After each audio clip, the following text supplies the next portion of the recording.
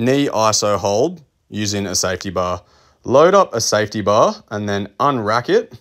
What you're going to do then is get into the knee specific position, so a slight bend in the knee at about 140 to 145 degrees of knee bend, and then you'll hold on to the squat rig, and then you'll just hold it for the time that you've been prescribed. So this is a yielding isometric where you're trying to resist the change in length of the quad tissue by not letting it push you down. So you're just going to go for however long you've been prescribed and for the how many reps that you've been prescribed.